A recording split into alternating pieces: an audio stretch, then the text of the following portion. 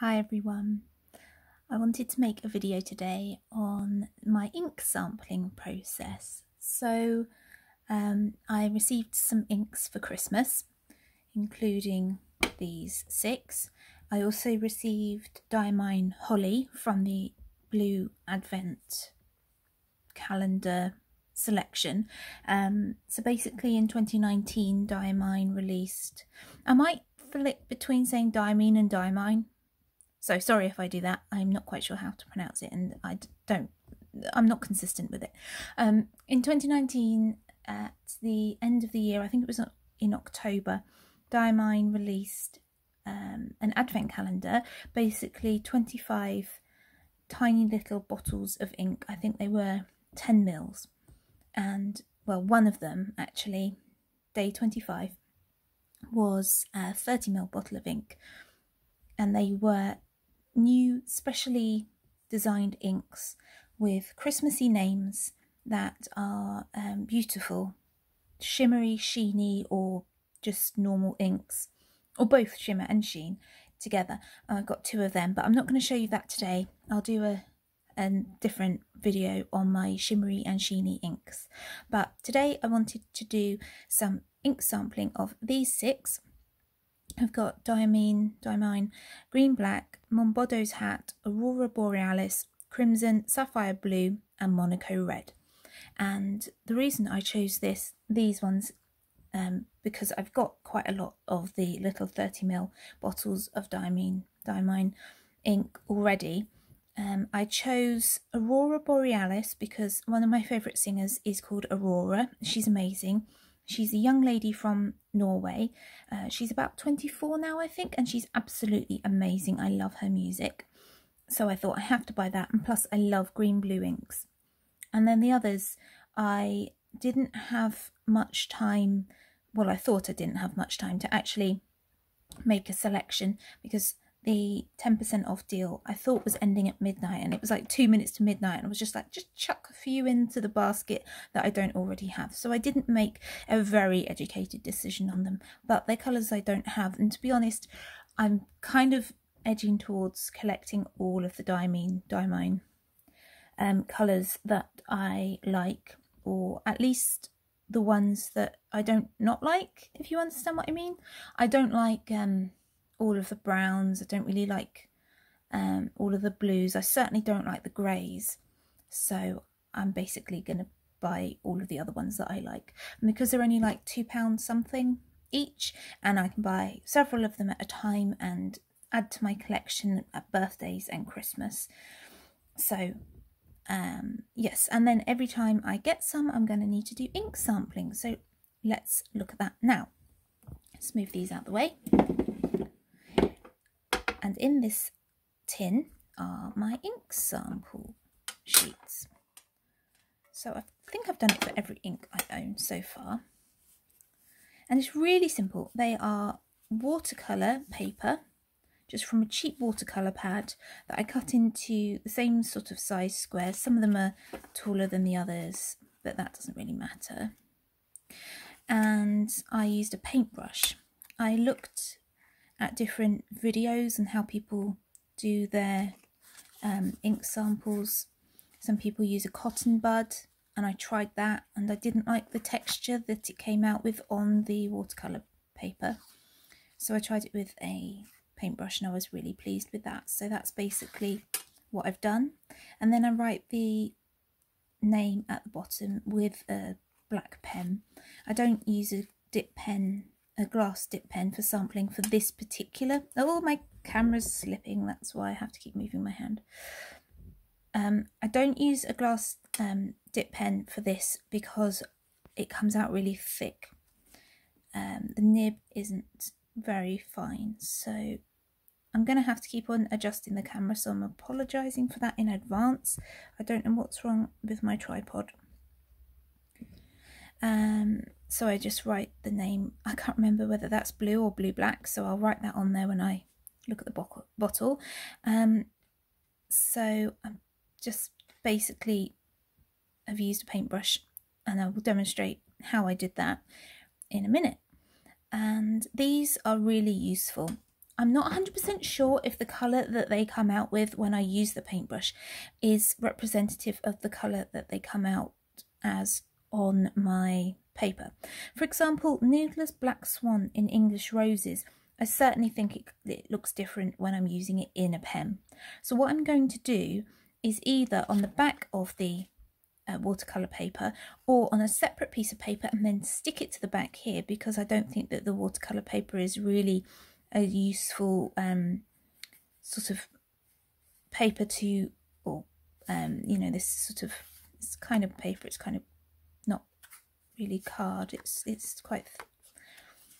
not a high quality watercolour paper. It's relatively thick, but it's not like a normal paper, like a writing paper. I don't think it's a good representative paper to use to be able to see what the colour looks like in a pen, because the watercolour paper isn't like a normal paper.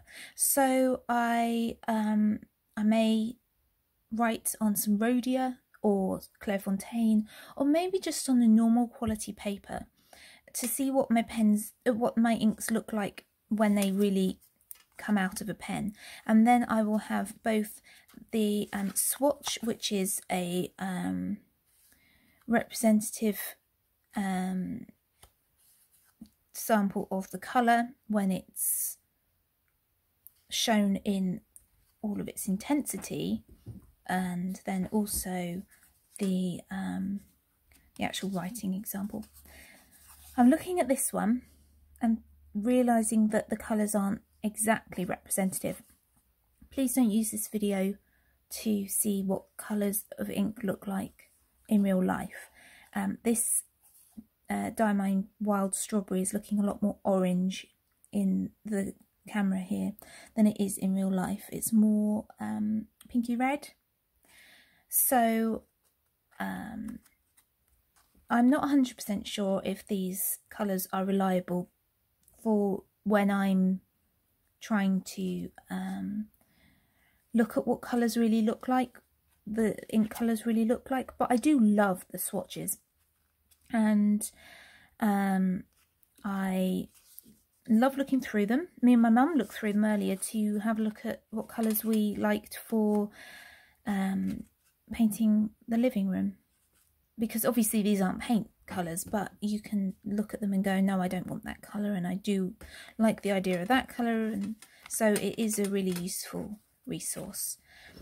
And I think if you wanted to do this yourself, then watch a couple of different videos. Don't just watch mine and go ahead and use my technique. Watch other people's videos. Watch maybe Brian Goulet and other people, SBRE Brown, to see how they do their ink swatches, because then you'll be able to educate yourself, and hopefully your technique will be as close to the sort of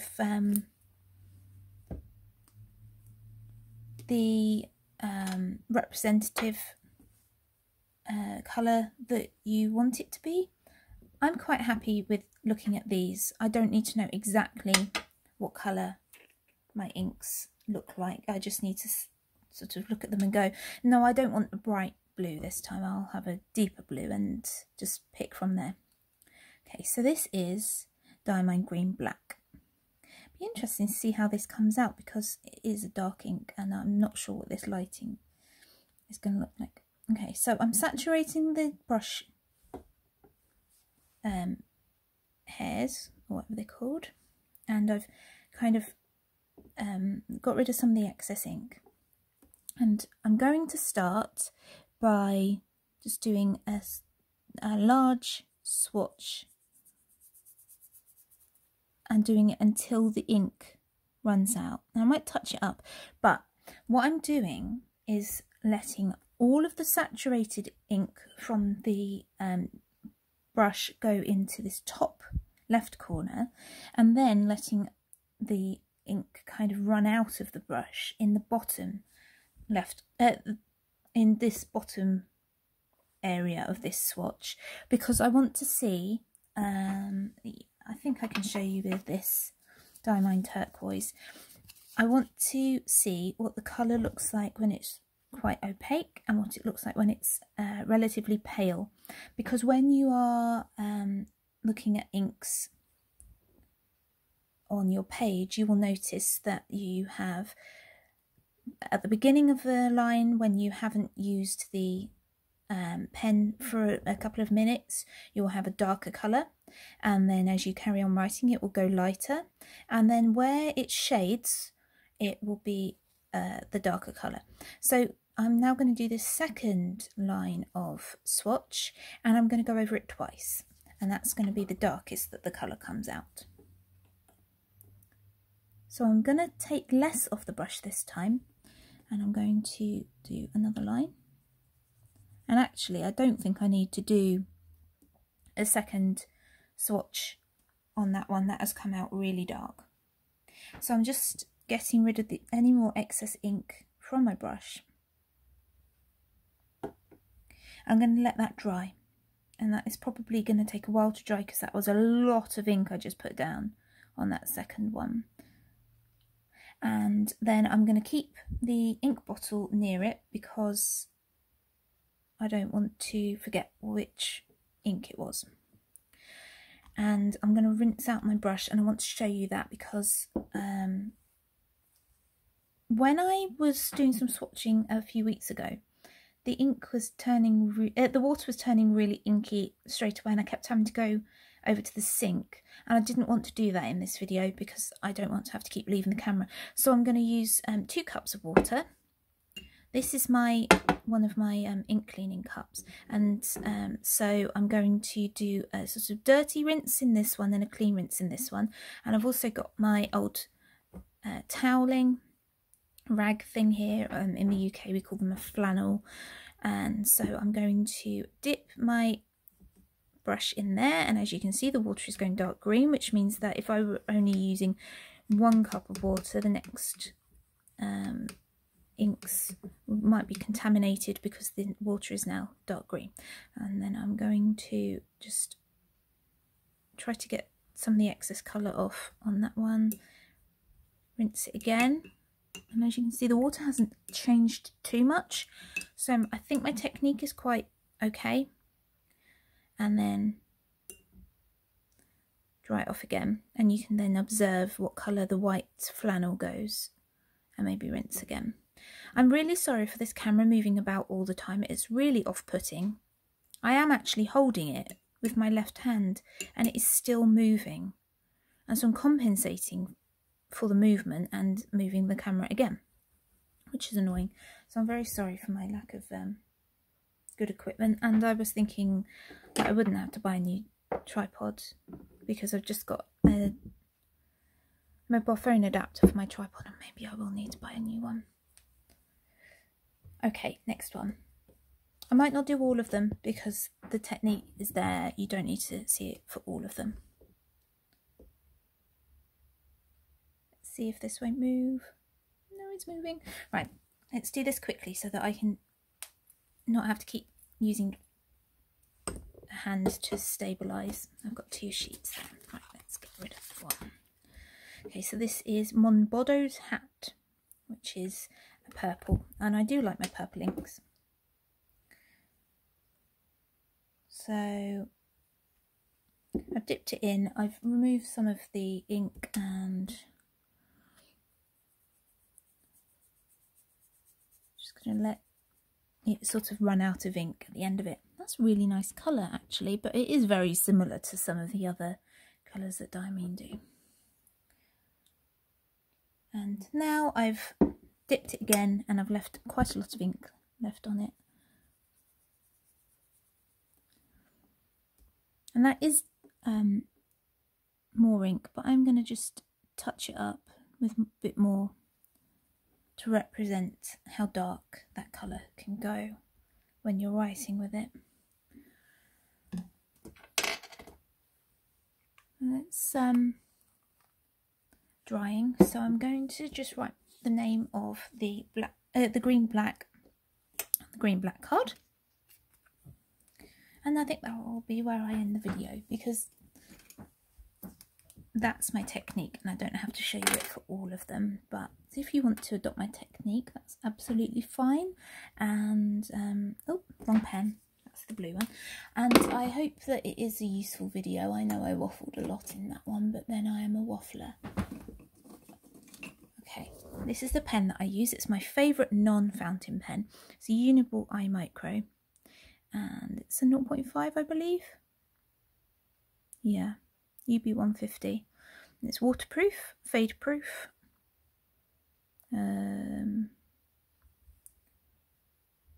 Yeah, waterproof and fade proof.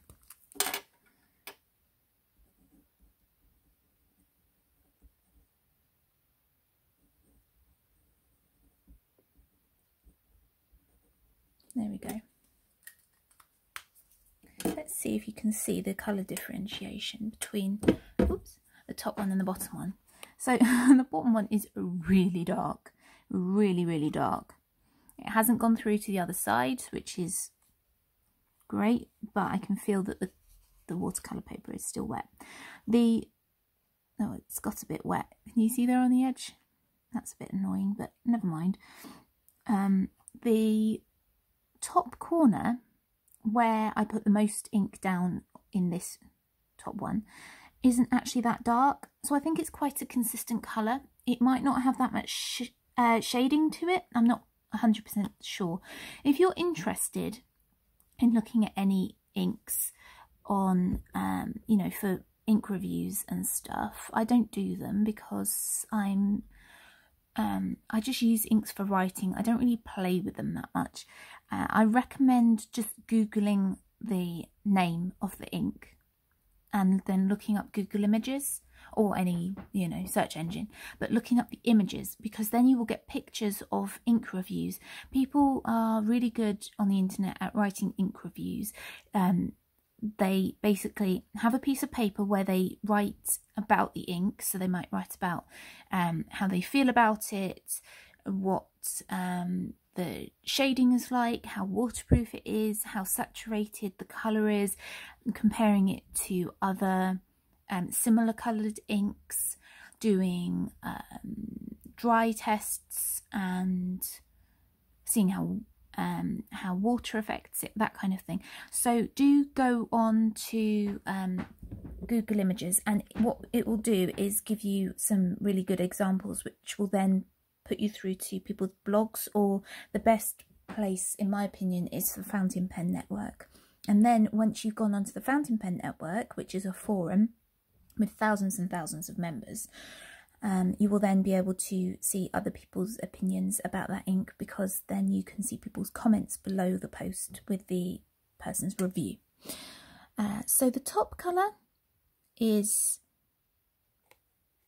a sort of dark green, and the bottom colour is a really dark green. I don't know if it's ever going to get to this colour when it's actually being used for writing, but the reason why I told you about the fountain pen reviews is because then you will be able to see what other people say about the shading ability of the ink, and also you will be able to see a sample of the writing, because people actually use the ink to write the review.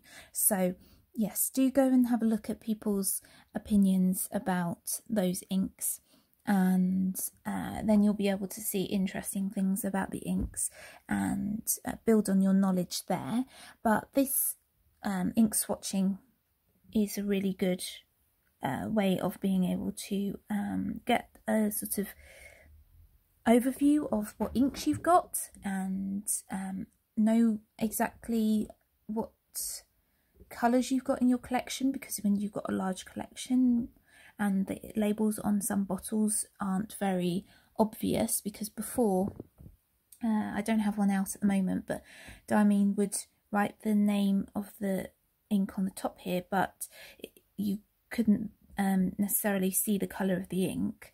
No, I won't grab one out of the drawers because it will take me away from the camera. But one thing you could do actually is get some round dot label sticker things and paint some ink on the sticker and stick it onto the top of the lid.